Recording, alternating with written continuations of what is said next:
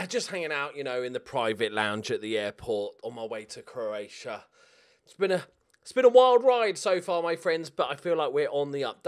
Don't zoom into the board over there. You'll discover it's Edinburgh. But it's a nice picture. I mean, definitely, it's fine. This is realistic. That's not a green screen. Oh, we said blue screen. That makes no sense. Right. We'll have one little look at Traff. We've just left the club and just joined our new club. We've got that amazing wonder kid that we need to suck up to, right? He's got a year left on his deal. He's wanted by so many clubs. We're not going to keep him, but I'm going to try my best. Hand jobs, whatever he needs, I'm there for him.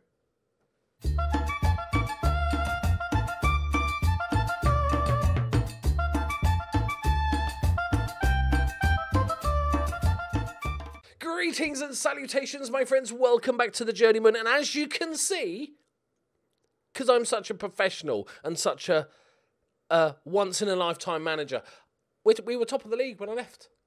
I don't think so. We might have left like a game ago, but we were close.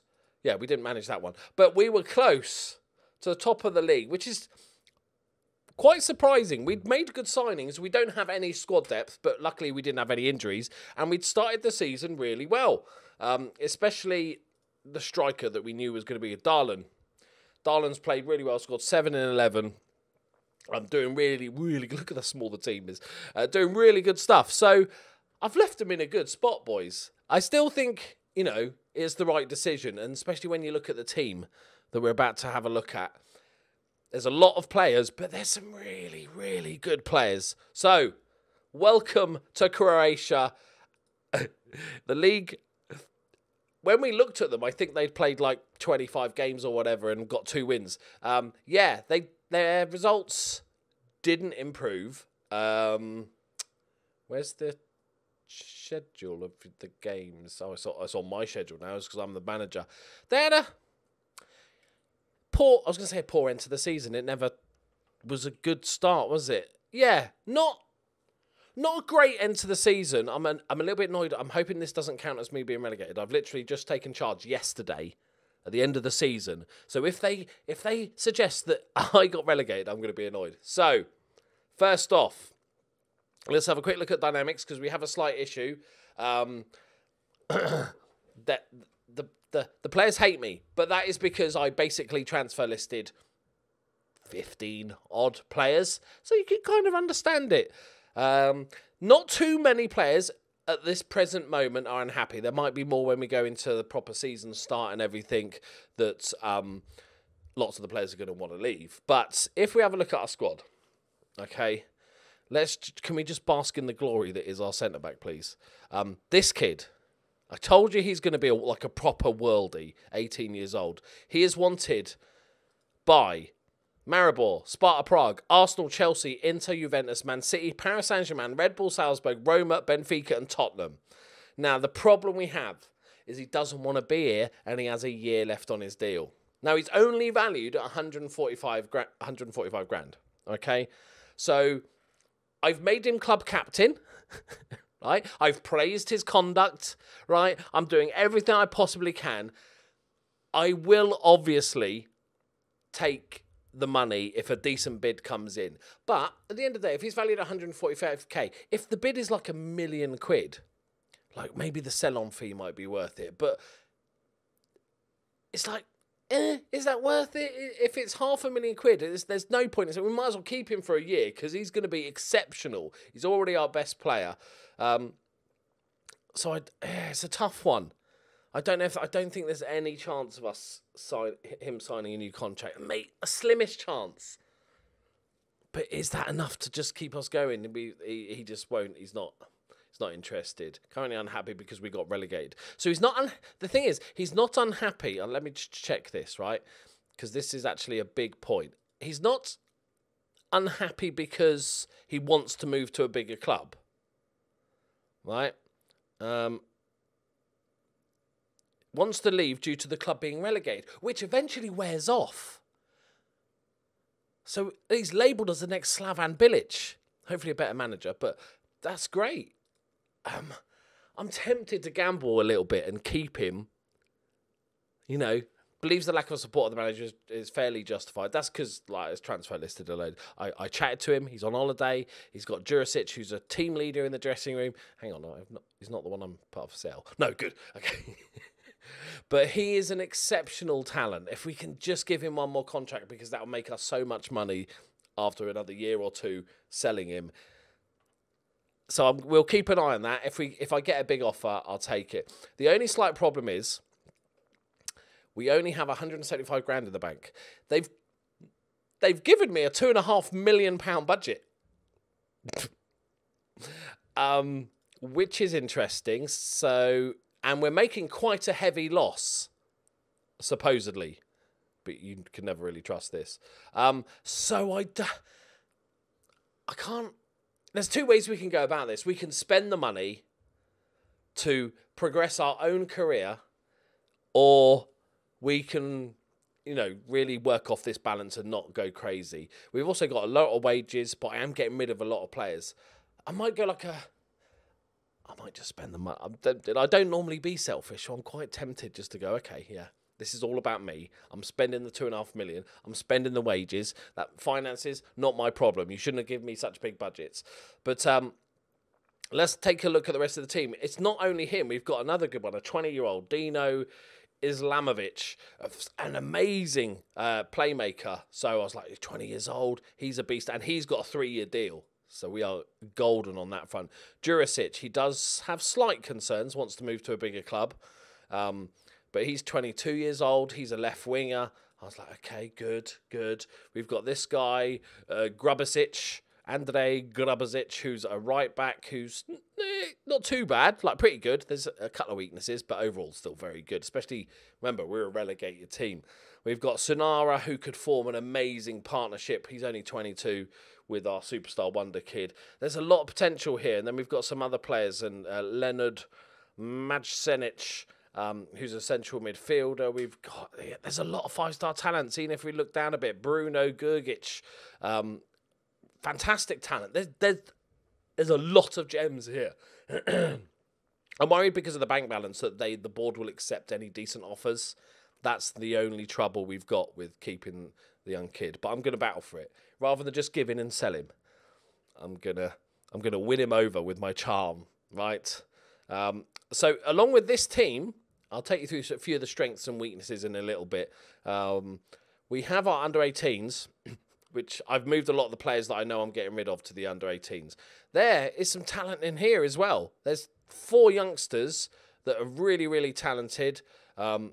Need quite a bit of work, to be fair, but there's loads. Basically, what I've done is anybody from here pretty much down, or here down, I've set for release, or just sell for 0 money. I've gone like, look, just get rid of that. They're all on a few £100. There's this one guy that's on £1,700 a week. That dude that we saw before, who's just not. I don't know how that happened. That he's got such a massive contract out of nowhere. But we can cull a lot of that off. That'll give us a few £1,000s a week as well in wages. So there's a lot of work to do, but there's also could be something special here. Now, weak areas. Goalkeeper is one. This is our main guy from last year, Ned. I'm going to call him Ned Vidmar. I would have looked at that at Traff and gone, no, he's not. He's not quite good enough. So the fact, he's just not great, and he's on a lot of money as well. So goalkeeper is definitely a priority. We've got a good youngster, but he needs a bit of development. He's 18 years old. So we've got a good I don't know the rules on signing foreign players, but the fact I can see Slovenians, Polish, we've got Norwegian, got Bahamas. So we can obviously sign Europeans, maybe a certain amount. We'll discover that as I make transfers and realise I've bought too many foreign players. So I'd like to get a first-choice goalkeeper in and get rid of this guy with the big wages. Right back, we've got this good youngster, Segovic, who's going to be pretty damn solid. And we've got Grubby as well. The left back is really weak. We've got like 4 or 5 players that can all play left back, but not fantastically well. Centre back, if we can keep the wonder kid, we're going to try.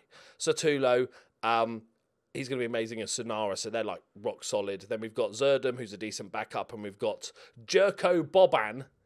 He was in the reserves, and I'm like, that name is amazing. Get in the first squad, because that's how I do Football Manager, as you well know, and a couple of other good youngsters. So left back and goalkeeper. The other issue is we've got a few central midfielders, but they're all very much attacking playmakers or attacking mids, box-to-box midfielders. We don't really have a defensive midfielder, a ball-winning midfielder that's really going to do the job. So that's another area. As for the right wingers, we've got some okay wingers. I'd say the weakest area is actually probably strikers and going and wingers and stuff. We've got lots of players with decent potential. So it might be a case that if we can fill the other spots, we just give these guys game times to prove themselves. Like we've got 2 young right wingers, so that's fine. Left winger, we've got this guy who's could potentially be decent. He's got some really nice attributes, but some weaknesses as well. But he could do a job. Remember, we got relegated too. We can aim lower. We've got this young guy called Zdravko Bobikanek, who's a 5-star potential. He's only 16. I've chucked him straight in the first team so he can get some mentoring and stuff like that. But I don't think we have an out-and-out top draw striker.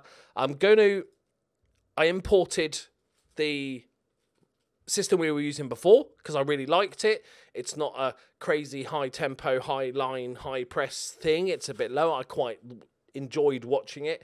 So maybe this with tweaks might go 4-4-1-1. Undecided yet because we've got lots of number 10s but not really strikers. So that depends on the transfer window and stuff. Speaking of which, let's have a look at the rules.